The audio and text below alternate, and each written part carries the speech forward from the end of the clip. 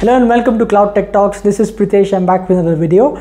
This video is about how to price Terraform. So in the last video, we understood what the advantages, the use cases for Terraform are. And in today's video is more relevant for someone who's looking to pitch this as a solution to the customer, or a customer who wants to understand what are the determining factors for Terraform Enterprise as a solution as far as its price point is concerned. So let's get started. So remember, this video is about pricing Terraform Enterprise. There is also a cloud version for Terraform, but I'll take that up in a different video, different discussion.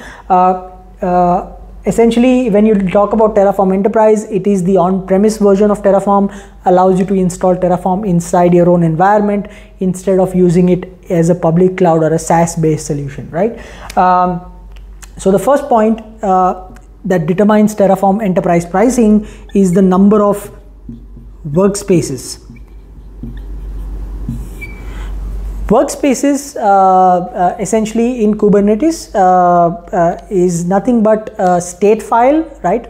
So anybody who has access to Kubernetes, understand what it's about, would know what a workspace means, because it's essentially the number of state files in a given environment.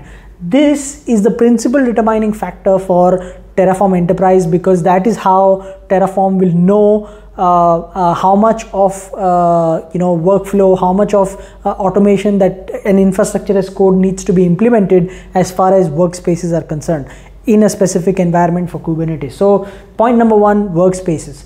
Point number two, it's essentially the platform itself, right?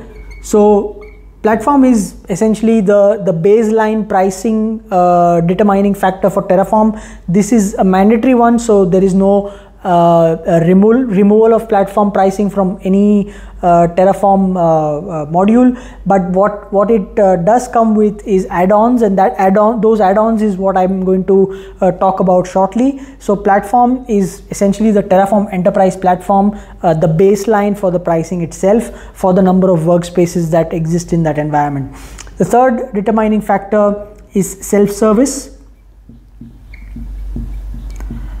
Now, in the previous video, we spoke about this as a use case. If you want Terraform to establish that self-service infrastructure for you, and you want that capability as far as Terraform Enterprise is concerned, then you need self-service as a module, and this will come as an add-on cost to your overall Terraform Enterprise pricing.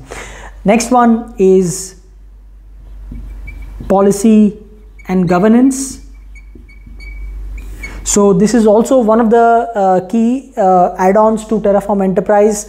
It helps you determine what kind of policy, what kind of governance and compliance measures you want to enforce on the users, and the advanced capabilities that you want to leverage from Terraform Enterprise. So to give you an example, it could be things like a single sign-on for you to be able to achieve it across different applications that you're using. Also, being able to audit log everything that you do, specific cost optimization features, determining where you're spending your money as far as your infrastructure provisioning is concerned. So those specific features are only available with the policy and governance and the self-service modules. So depending on what you need to pick and choose from the overall product feature set for Terraform Enterprise.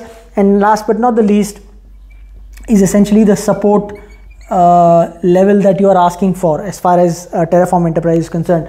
Again, like every other HashiCorp solution, there is gold, silver and bronze, determining the different levels of SLAs, severity levels, as well as the kind of support, whether it's 24/7 or Monday to Friday, and the number of working hours that they will support you for during that time frame. So this essentially is a summary of how Terraform Enterprise is priced.